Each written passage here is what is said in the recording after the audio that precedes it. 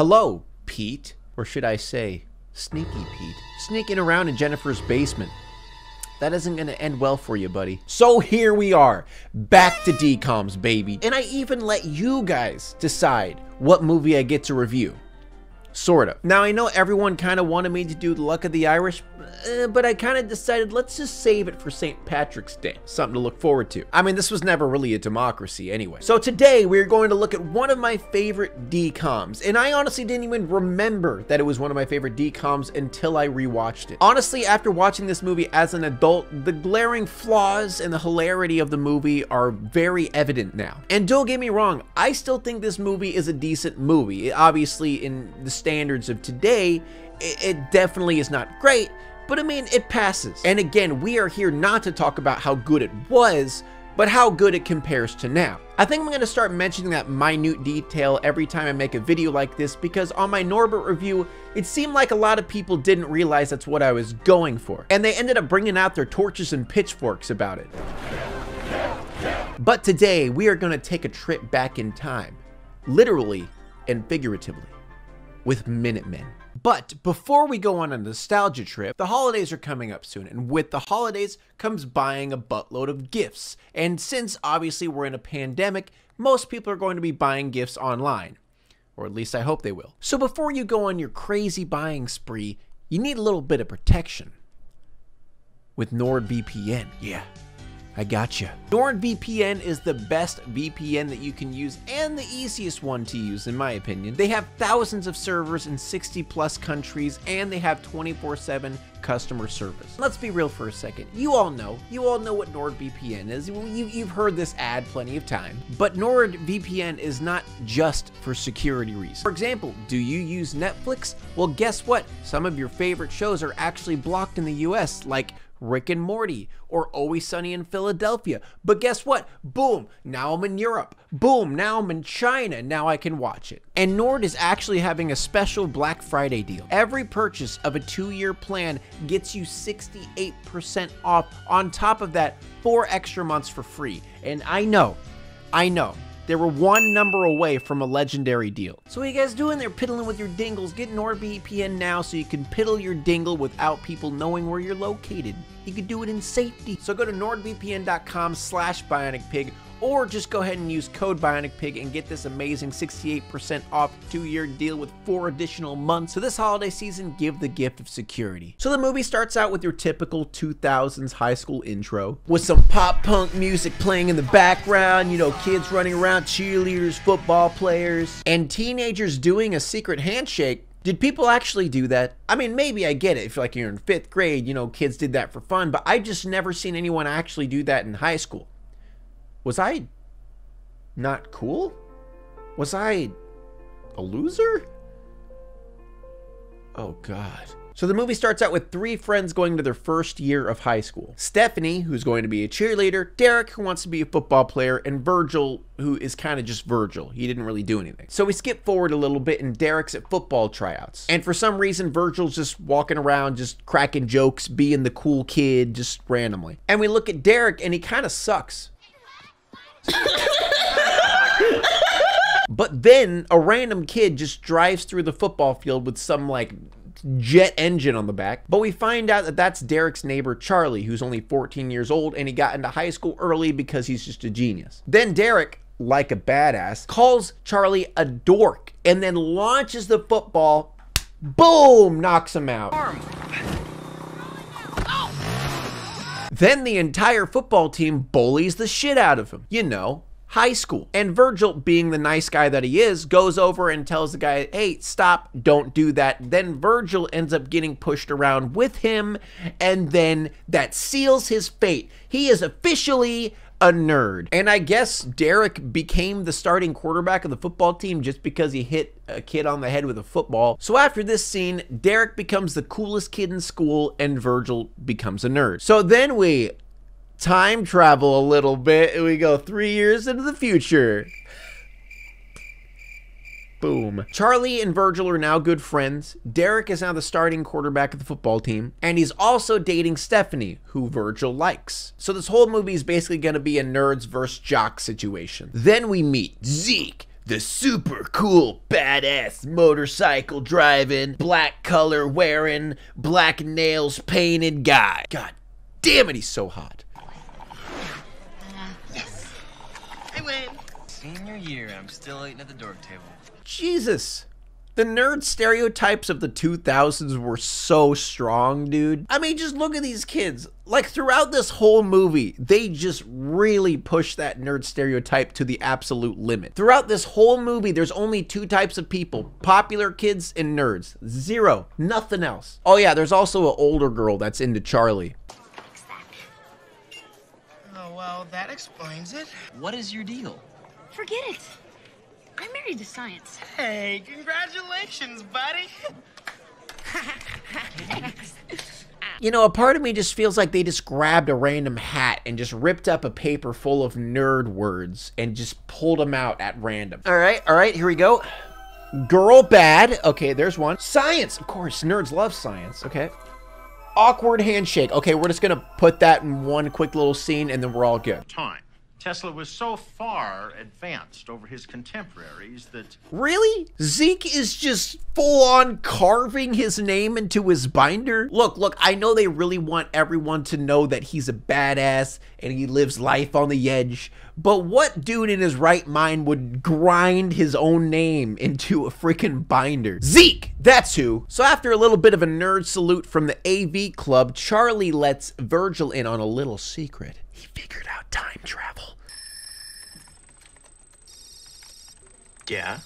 What you're looking at is a successful simulation of practical time travel. Or, I don't know, maybe it's just a video of a black and white tunnel. So Charlie then explains that they could only go 48 hours in the past, and then he spends the next 10 minutes of the movie basically trying to convince Virgil to do it with him. So after Virgil gets convinced, they decide to go find someone who's good at hardware. So the obvious place that they're gonna look is none other than the badass Zeke, who works on motorcycles and cars. So I guess a mechanic and a time travel hardware just go hand in hand. Mechanics are just the time travelers of the future. Your cat is freaking me out. His name is Albert Feinstein. Oh, here, wait, let me get my nerd hat. Einstein, just throw Einstein in there. Anywhere, just throw it in there. So Zeke just randomly just says, yeah, sure, I'll do it. Sounds like it'll work. Yeah, Mongo Reed. You work on motorcycles. How does that translate? So their next step is to find a location to build the time machine, and instead of going off school property to hide it from everyone, they decide to just go up to the vice principal and ask him for a room. The vice principal is a very interesting character because he never once helps kids who are being bullied, because he believes that that is a system in place and that is how high school is supposed to work. And actually, this is a pretty good representation of teachers back then. To be fair, they could be way better now, but at least back then, a lot of times they kind of just turned a blind eye to someone being bullied and just let it happen because they're like, oh, that's just high school. Is that Chester in the vending machine? Hey, fellas. Aren't you gonna do something? Like what? Change the way high school works? No, gentlemen. Everything in this world has an order. There are those who stuff others into vending machines and those who get stuffed into vending machines. It's just the way the system works. So they end up convincing the VP to let them have their own club and their own room by giving him change for $1. Easy sell. Someone call Extreme Classroom Makeover. Now, oh, what was that? What time is it? Oh, it is a 2000s decom. Now, let me ask you guys again. What time is it? It's montage time, baby. Yo, you guys ready to do a montage, bro? Let's fucking do it. So it's really cool. A montage is really cool. 2000s are so really cool. I'm very, really cool. I'm so cool doing a montage. So they just steal a bunch of shit around the school without getting noticed.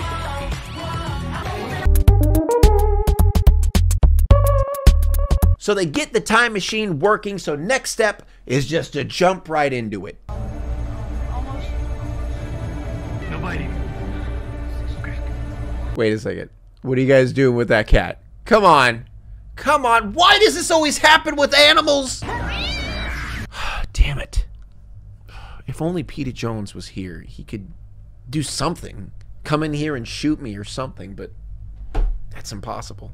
Wait a second. he time traveled back in time and saved that dog from Norbit. Wait, when was Norbit made? 2007. When was Minutemen made? 2008. That could mean... Oh, it is! It's him! Peter saved the cat! Holy shit! Who are you? Hello, FBI and shit. We're looking for Mr. Peter Jones. Peter Jones? What? That's a stupid name. Why would you... Silence, boy! We know everything about who he's been in contact with and where he's been, but we've lost the man. I don't think you fully understand who you've been in contact with. He acts like he's your friend, but you have no idea what you're getting yourself into. Seem to have been shot in the back. Cheerio. Oh my God! Who the hell is that? Jesus Christ, Peter, what have you gotten yourself into? So anyway, the cat comes back, and how they are able to tell that the cat went back in time, get this, is they put a watch on the cat. And when the cat came back, the watch was 1 minute. That's right, 1 minute difference. And they are calling that time travel. Have they ever heard of clocks being fast or slow?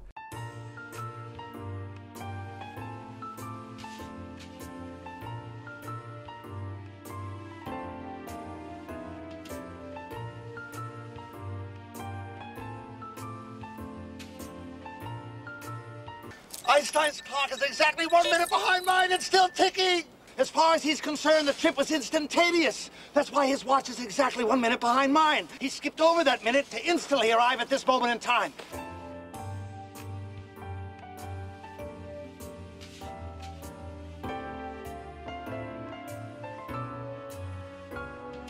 My boyfriend is a lying cheese brain.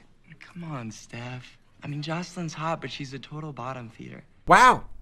Derek's kind of a dick. So they do their first attempt to time travel and they attempt to win the lottery. But it ended up backfiring because they're underage. So they told a random street performer to buy that ticket for them. He ends up winning the lottery. So that just basically shows that they can time travel. So then Charlie lays it on pretty thick to Virgil that they are not allowed to tell anyone about the time traveling device. You think he's gonna tell someone? I don't know, seems like a little bit of foreshadowing. So now they are gifted with the power of time travel. What are they gonna do next? Stop crime? Maybe they're gonna save someone they love from dying or getting hurt? No.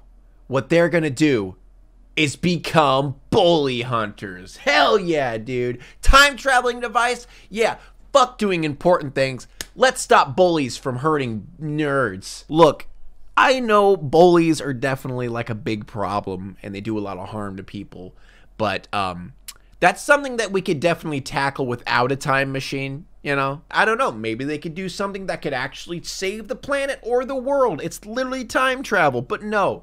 They're just gonna stop bullies from attacking nerds. So Jeanette, the girl who is obsessed with Charlie, ends up finding where they are because their club is just open to everyone. Wouldn't that just be a giant glaring problem? So Jeanette just randomly gives them matching outfits with the right size, just out of nowhere. So now they look like a squad, the Bully Hunter Squad.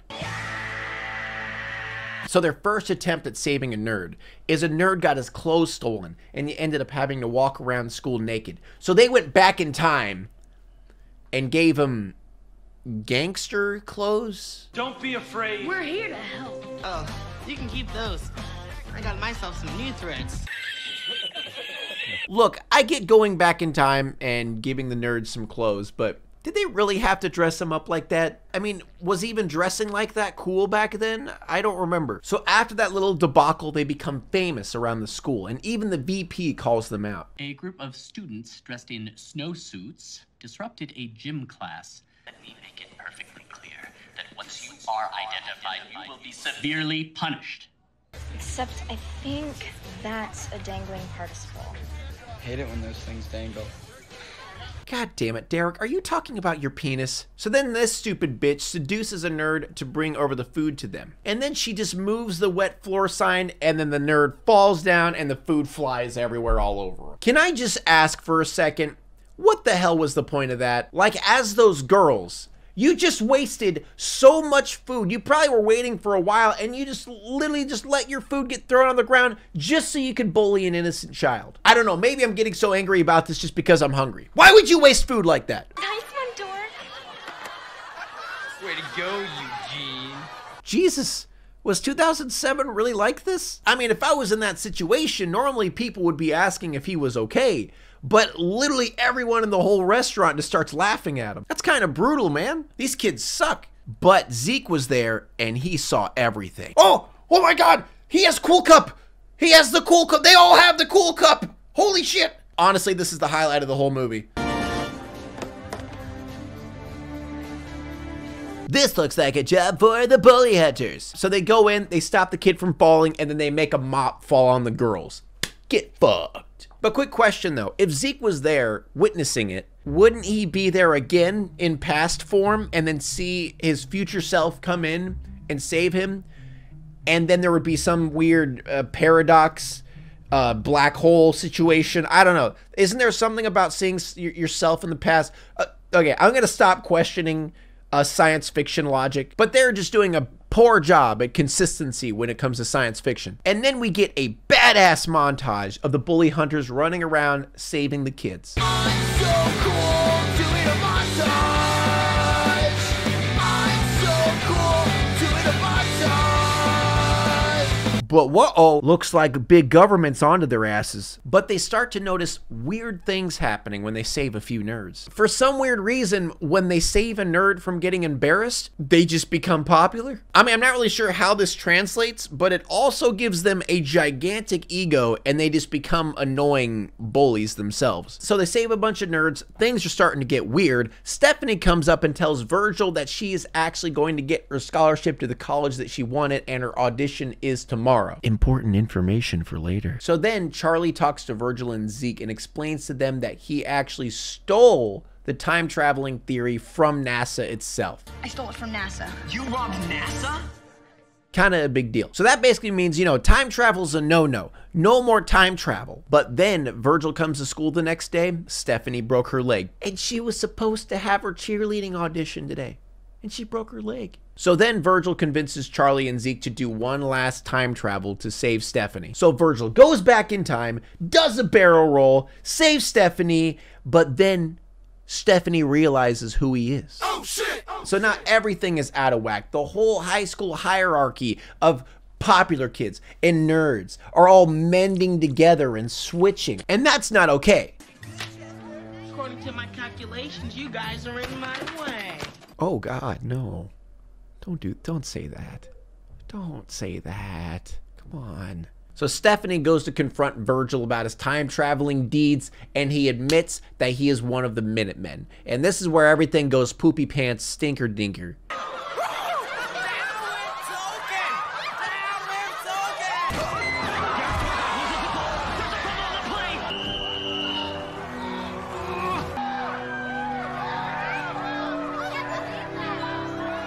So Stephanie gets the idea to go with Derek and beg Virgil to fix the football game for him and stop the nerd from running around streaking so he could win the game. So Derek pulls out the, man, I'm so sorry about what happened in freshman year. Like, we were great buds, and like after that, you know, it's like, it sucks, man. I wish we could get back to our friendship, man. This has nothing to do with your time traveling though. Derek's kind of a dick. So after Virgil saves Derek's game, Derek has deemed Virgil necessary of popular. I dub thee popular kid. So Virgil ends up ignoring Charlie, goes to a banger-ass party, and Virgil starts kind of leaning toward being an asshole. Not only did he ignore Charlie and go to a party, but after he calls Charlie, he apologizes to Charlie, he accepts the apology, then he straight ghosts Charlie because Stephanie is crying on the other line about Derek cheating on her. And he leaves Charlie on hold all night. So then Derek goes to Virgil and begs Virgil, yes, he begs Virgil to get Stephanie to not see him cheat on her. Derek's a dick. Let me think about it. Yeah, sure. So all distraught, walking home, trying to figure out what he's going to do next, he gets yoinked by the FBI. I'm joking! Stop! Stop! The brake! Stop! And apparently all of them got yoinked by the FBI. So Virgil, being the smart boy with a B- in government class, he tells him that he doesn't have any evidence and he can't hold them there. So he's like, yep, you're right. See you guys later. Then after Virgil was already a dick to Charlie twice, he blames Charlie for the whole situation. Way to go, naughty Ned. Thanks to you, we have the FBI on our backs. This part is just so random out of nowhere. Like, Virgil just out of nowhere is just a giant asshole. Like, he ignores Charlie twice, and then he makes fun of Charlie and also makes fun of Zeke. We gave you a life. Before us, you were this big guy everyone was afraid of. You better shut up, Virgil. You're being mean, Virgil. Charlie, why don't you just go home to your computer and your cat? It just felt weird and out of nowhere to have a 180 character flip of Virgil being a really nice, friendly guy, and then just all of a sudden. But I guess it was just like the popularity getting to his head, and he's like, I would rather be popular than be friends with these losers. So Virgil ends up agreeing to help Derek. Why? I mean, Derek is dating the girl that he wants to be with, and he's gonna help Derek get away with cheating on her. Virgil, you're kind of stupid. Oh yeah, also, Charlie finds out they created a black hole. Spit it out, Bluebird. A black hole! That's bad, right? All of this just for saving a few nerds from getting bullied. So now they're all going to homecoming because, you know, it's a high school movie. You can't have a high school movie without a homecoming or a prom. Come on, guys. So Derek and Virgil leave homecoming in order to go do the time machine thing to save his own ass. And for some reason, the entire school follows them because they think they're fighting. But Virgil finally wises up and tells him that he's not going to help him. Derek, I don't think I can do this. Stephanie, I just think... Dude, don't tell me you're gonna try to steal my girl. Virgil, we have a small problem. We have less than an hour to save the planet. So, big climax incoming. There's a giant black hole that's opening in the middle of the football field that could eventually destroy the entire world. They only have minutes to stop it, and they have to jump inside the black hole and destroy it from the inside. Doesn't really make much sense, but who cares? Well, yeah, I mean, sure, the world is ending in a few minutes. Still have time for a slow-mo badass walk, am I right, guys? So what do you guys think is going to be in this black hole? Are they going to be thrown in a different dimension? Going to see different planets, multiple universes? Maybe they'll just die. They'll get sucked inside of the black hole and never to return. Oh, they already stopped the black hole?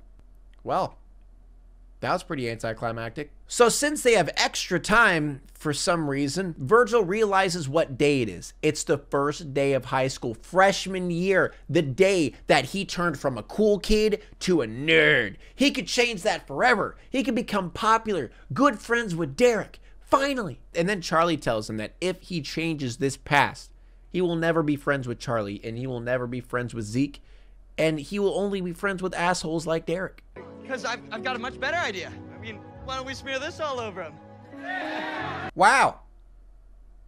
Derek's a dick. So they travel back to the present and everything is back to normal. Then Virgil stands up to Derek and is like, yo, I know you're cheating on your girl. Then he goes up to Stephanie and straight just drops a bomb. I like you. Stephanie looks back. She likes him. They're gonna do stuff later. It's a whole thing. Then they live happily ever after. What the heck is that?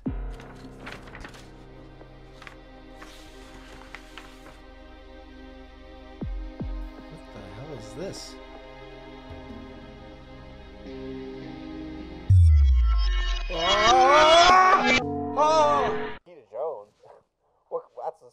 What is happening? Wait a second. I'm in the past.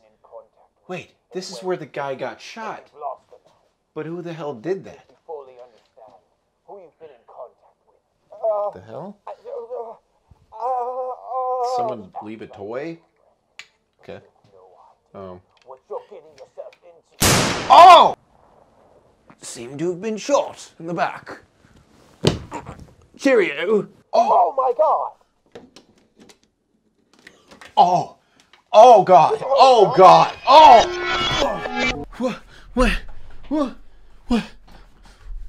What the hell just happened? Did I just kill a man? So all in all, this movie's not bad, really. I mean, sure, there's a glaring amount of plot holes. A lot of things that don't really make much sense, but still, you know, it's a 2000s DCOM. It's honestly one of the better ones out of a lot of the DCOMs. I still found some enjoyment watching it, just laughing at all the things we thought were cool back in the day. So let's review this, guys. In today's standards, let's review this movie. I would give it a 5 out of 10 in today's standards. The nerd and the jock cliches were in full force. There's so many weird plot holes with the time traveling that they could have easily fixed. But honestly, the movie's probably one of the better versions of a DCOM that I've seen in a while. So thank you all for watching this video. I really hope you enjoyed it. But please, before you guys go, check out my Twitch. I'm probably going to be either streaming right now or very soon. Also, go check out my Twitters and go check out my Instagrams. You guys all know how the plugs work, okay? Just go to my socials, interact with me. We'll become best friends. Probably not, but we'll become acquaintances. Maybe. You're all my best friends. Bye.